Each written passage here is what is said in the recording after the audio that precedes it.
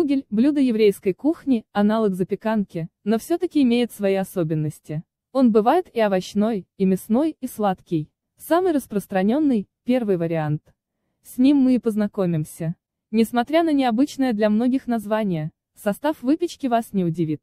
В нем знакомые и доступные круглый год ингредиенты – картофель, яйца и лук. Да и сделать блюдо просто, только запаситесь временем.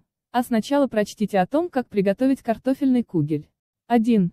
Промытый и очищенный картофель натрите на крупной терке или измельчите с помощью блендера. Духовку поставьте разогреваться до 200 градусов.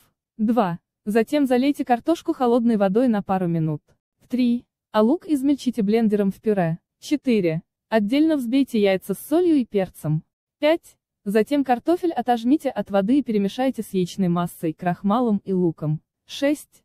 Форму для выпечки смажьте маслом, выложите картошку и полейте остатками оливкового масла. 7. Запекайте кугель в духовке в течение 65 минут. Дайте блюду остыть 10 минут и подавайте. Приятного аппетита!